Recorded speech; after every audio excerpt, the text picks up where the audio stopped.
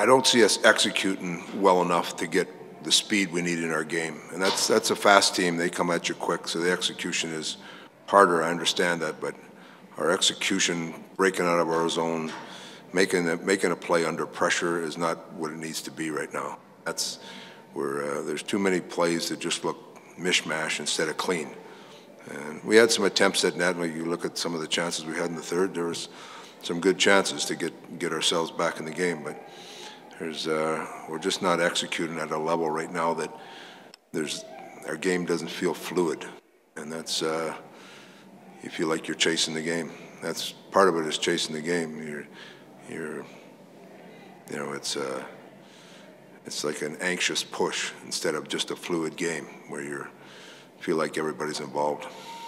What do you sense from the group, just in terms of, sticking with it, not getting frustrated? Because you bought yourself some time, yeah, some early season success, but you're kind of burning through that. Oh no, it's at the forefront now. We went with the motto, we didn't want to lose 2 in a row, and now we're climbing way above that. So we've got to get things straightened out. We got a day off tomorrow. We'll have a good practice. We haven't practiced much here lately with the schedule. We'll have a good practice Monday. We've got to get some things cleaned up in our game. Hopefully you might see another 1 or 2 of the injured guys back hopefully next week sometime. So we'll keep pushing forward. But there's parts of our game, again, there's parts of the game you like, but there's parts that need to improve if we're going to get to be a better team. Dave, it looked like Zach Hyman got rocked pretty good there late in the third period. Yeah, he was in there. I haven't talked to him yet. They took him in precautionary, so he went and didn't play the rest of the game. But also, I haven't talked to him yet.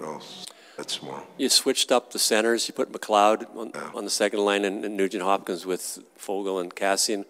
What was your reasoning there? It looked like it was working. You're just trying to find something. We weren't creating very much. We looked.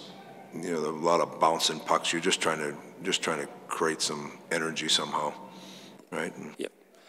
Thank you, Dave. The last 3 games, you've had long stretches. You play well, and then you gift goals, kind of easy plays. How concerning is that factor? That's 3 games in a row, kind of give up an easy goal.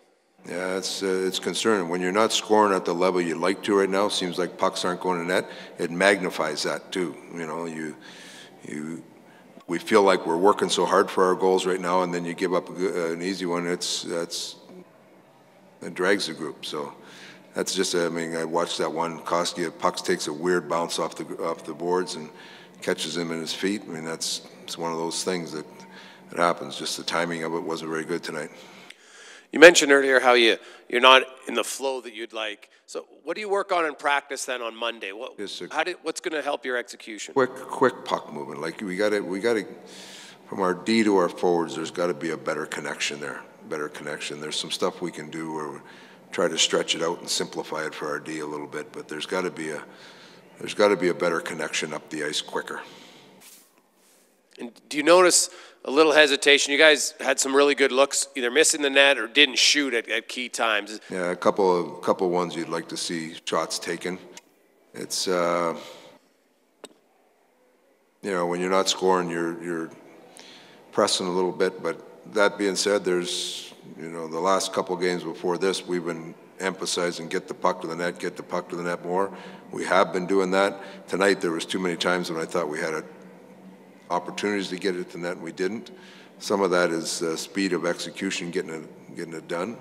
But then we did. Davo had one early in the first there coming in. He tried to catch Hyman. We got to find a way to score some goals, like just shoot the puck in the net rather than overpass it. Dave, I was going to ask you that. It's in positions where guys who normally score, aren't scoring, they're dusting it off or passing it or shooting wide. Is that a byproduct of 5 losses in a row, or is there something else? You just go through those phases. I don't know. It's hard to explain. You got the same guys shooting the same spots. Sometimes they go in, sometimes they don't. It's like you look at Nuge shooting. In years past, he comes down that flank in the power play. He gets 2 or 3 there. Every 10 games or so, he hasn't gotten anything there yet. So you're looking at some of the same shots; they're not going in. So it's a matter of just bearing down, finding the opportunities and finding ways to score. That's we feel like we're creating enough opportunities, but it's one thing to create. You got to finish opportunities to make them count. When you're right on the edge like this, like you say, the last 3 games could have gone either way. So, there's a temptation to just ride the course and it'll fix itself. Or also it's 5 losses. Do you want to really shake? There's lots of fixing going on. But like I say, there's lots of fixing going on when you win games too. We won some games earlier in the year. We didn't play very well. There's lots of fixing going on there. Just everybody's in a little happier mood when you're fixing then. When you're fixing when you're losing 5 in a row, there's lots of attention to detail.